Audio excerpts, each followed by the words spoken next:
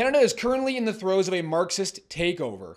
This has been happening for the last 4 years with very few willing to mount a defensive fight against it. But for many, the latest historical assassination of Henry Dundas, and that's what it is by the way, the character assassination of a great man in history, has woken many people up. Socialist Mayor of Toronto Olivia Chow, with the backing of a majority of Toronto City councillors, just voted to erase Henry Dundas from Toronto. The council renamed Yonge-Dundas Square to Sankofa Square. They've also voted to rename the two Dundas stations, and of course the entirety of Dundas Street will also be renamed. The charge against Henry Dundas was that he perpetuated the transatlantic slave trade. That is a lie. Everyone knows it to be a lie, but that's not actually the point. Just like Egerton Ryerson and just like John A. Macdonald, Henry Dundas represents what Marxists are trying to destroy: Canada itself. They want you to believe that Canada was built on slavery, racism, and genocide. Canada is what they seek to erase. That is why our churches, a symbol of Canada as a Christian country, are being burned to the ground. That's why our elected office holders voted to condemn Canada as a genocidal country. That is why our statues are being toppled, and that's why great men of history who shaped this country are being erased. As Karl Marx wrote, in bourgeois society, the past dominates the present. In communist society, the present dominates the past. Drop a like in the video, help us out by subscribing to the True North YouTube channel, stick around for an interview with a living relative of Henry Dundas, and the comment question for the episode is this: who will the Marxists erase next? Let me know in the comments, and let's get into it. Henry Dundas was an abolitionist. He committed his life to abolishing the slave trade. That's why Canada honors him. That's why we celebrate him across our country today. The charge against Dundas is that he perpetuated the slave trade across the empire. This is not true. William Wilberforce, also an abolitionist, sought to immediately abolish the slave trade in the late 1700s. His legislation was never going to pass, so Dundas, as the Home Secretary of the United Kingdom in 1792, amended the legislation to gradually abolish the slave trade. That amendment was passed, 230 to 85 votes, setting in motion the eventual abolition of slavery in 1833. What's more is that Dundas was the man who commissioned John Graves Simcoe to be the first Lieutenant Governor of Upper Canada.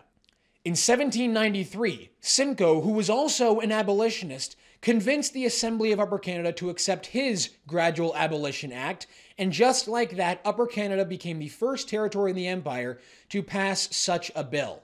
It immediately banned the import of slaves into Upper Canada. Any person who set foot in Upper Canada from that point onwards was a free person. That is why we honor Henry Dundas, and that is why we celebrate John Graves Simcoe. These men were ahead of their time. They virtuously and justly administered their authority. Now, this has nothing to do with slavery. We know that because the council chose Sankofa to be the word that now occupies the title of Yonge-Dundas Square. Sankofa was a word coined by the Akan tribe of Ghana, who themselves traded slaves for gold. This is about canceling Canada as a project.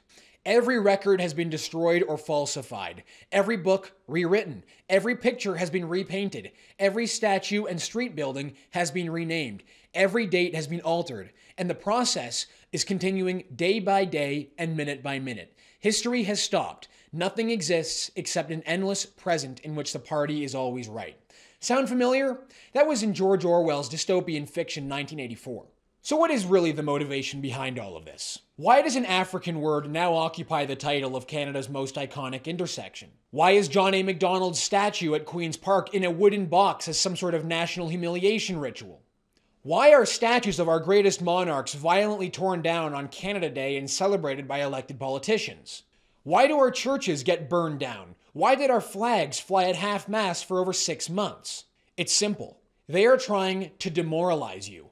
They are trying to beat the will to defend your country out of you.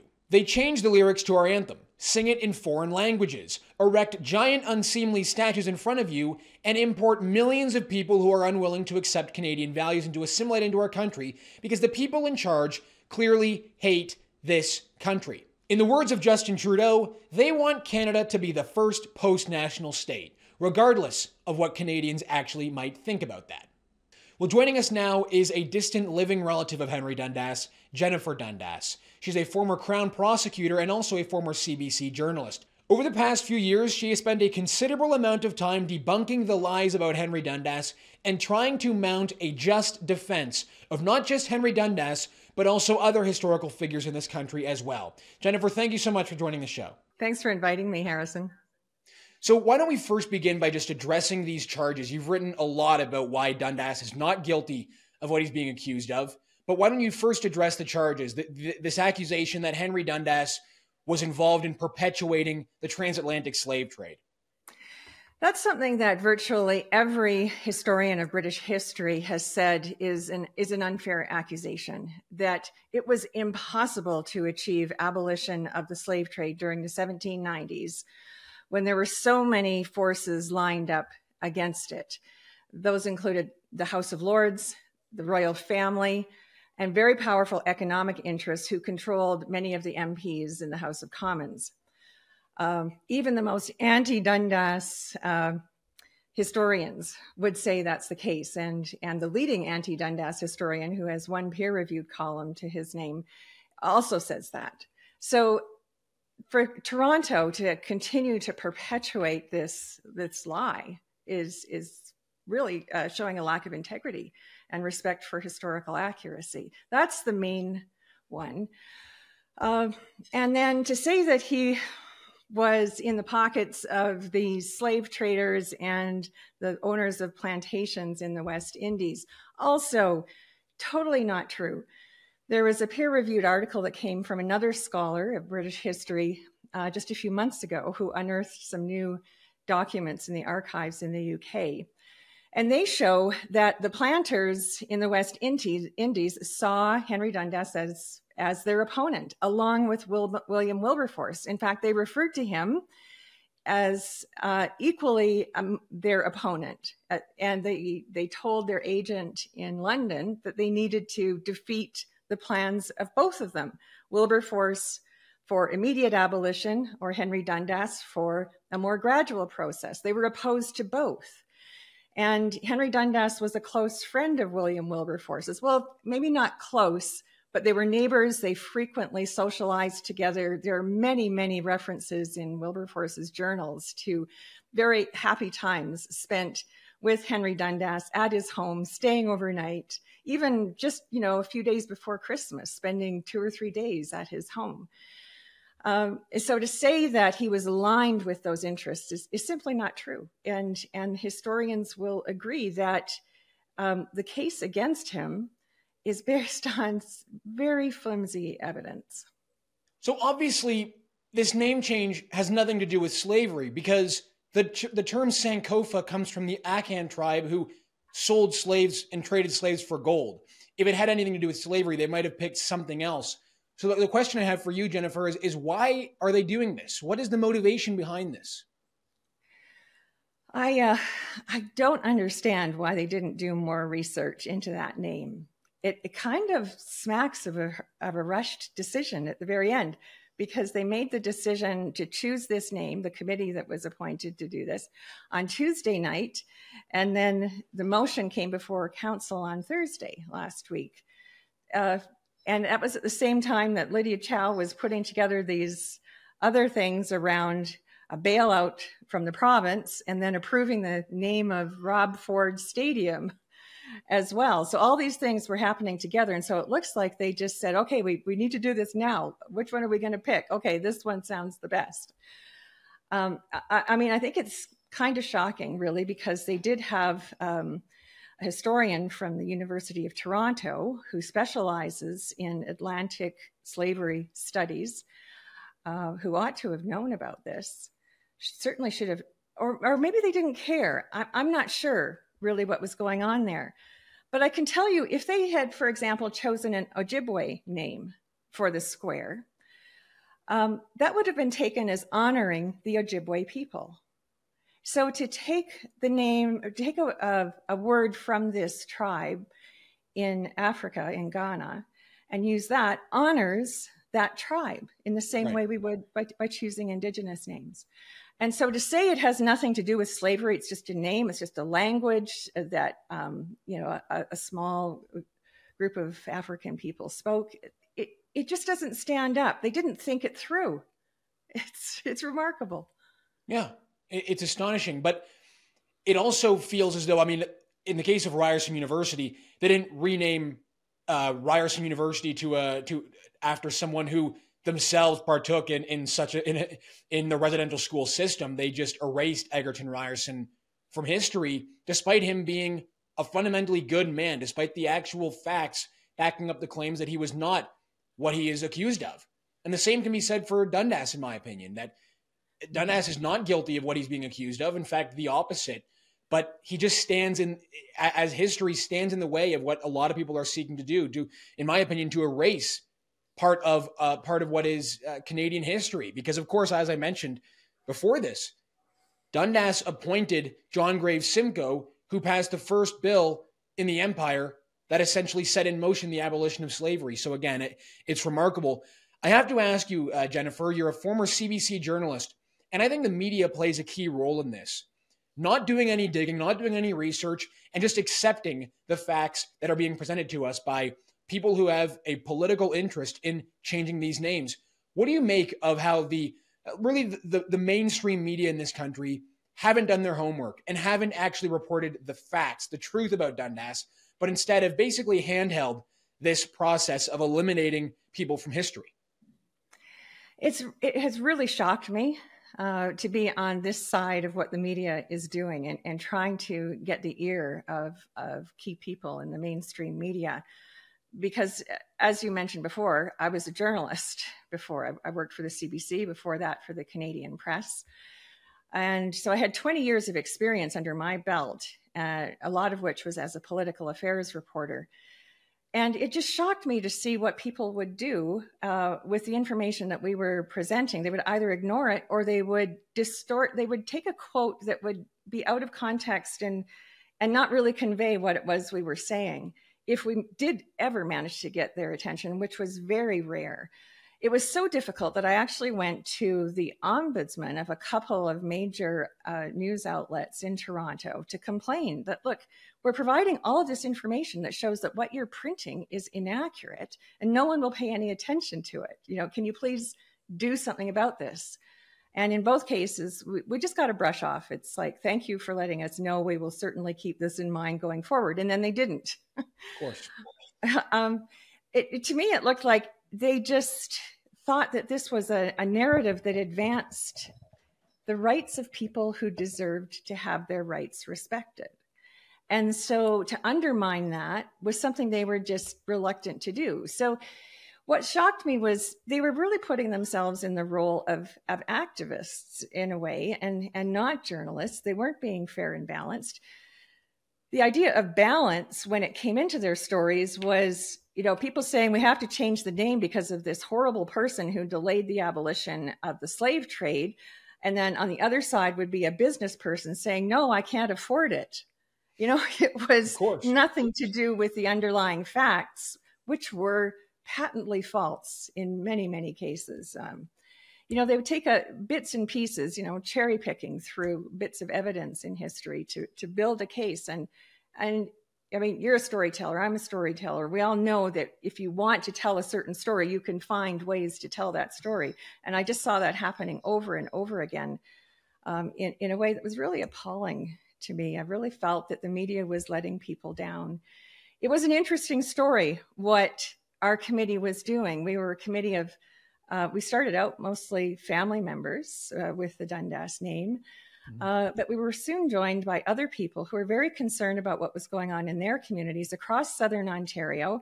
There was Dundas, Ontario, London, Ontario, Whitby, Woodstock, Ingersoll, many places that had the name Dundas in their locations. And they're very concerned about this sweeping across the province. So we had historians, just local people who were interested, who offered to help. And it became a very interesting project to work on with these people. And I think that's a great story. You know, even if they thought we were wrong or off base or if we were racist or whatever, it was still an interesting story. We weren't, of course. We were interested in historical integrity and having the truth told about Henry Dundas. But we were just seen as, oh, you can't trust what they're saying. It's just the family. And yeah, it was super disappointing. Even the Toronto Star, I spent a lot of time with the Toronto Star for one major spread that they did a few months ago. And the only quote they took from everything I told them about the history of Henry Dundas was to say, we're not racists. You know, like say, what? Yeah, it was so disappointing. Yeah. So the last question I have for you, Jennifer, is who's next on the historical chopping block? We even have towns of Simcoe as well. Simcoe himself was an abolitionist, a hard charge to try and defeat. But who's next? Because I know that it's not just going to stop at Dundas. We've already seen it. Well, you know what? Staff will not let that information slip. Staff, in my view and my experience, have been devious about this from the start. And they're not going to tip their hand in a way that's going to prejudice their ability to get the changes they want on the urban landscape, the geographical history of Toronto. They have their list of things that they want to do, and they will do it, and then they will spring it on the public without notice, as they have done all along. Like they promised in the beginning. They set out a plan for public consultation in the beginning, which council approved. So council approved the decision to rename the street on the basis of this plan that staff put forward, which was based on broad public consultation, town halls, email, a phone-in line, just various meetings, various opportunities for the public to have their say. They hired a consultant who said, oh, no, don't do that, because you'll just get a bunch of racists coming out of the woodwork, and it'll just be ugly and hurtful to the Black population of the city. So instead of going to council or even the mayor and saying, look, we have this advice, we think it's not a good idea to go ahead with public consultation now, what would you advise? They just canceled it. And they didn't tell council, they didn't tell the public, they didn't tell anybody except their small circle of insiders that public consultation was off the table. So then the next thing that happened was they approved the recommendation to rename the street. And what's supposed to happen is this community advisory committee will put together a short list of names, and then the public will have the opportunity to comment on the short list of names. So again, we didn't think they would try and pull this again. So we're waiting for the opportunity to comment on the names and use that as a way to further bring attention to what we were saying. And instead, what they did was they came forward without a staff report, which is very irregular for a project that's been in the works for over 3 years on such a controversial and important issue. They brought it in as a walk-on motion, a no-notice motion to council, and took everybody by surprise, the public and even other councillors. So councillors were then in a position of not being able to debate the motion. They just had to use their 5 minutes to get some very basic information about what was behind the motion and get the details and then make a decision on how to vote. It wasn't fair to anybody. And it was anti-democratic because they had promised public consultation.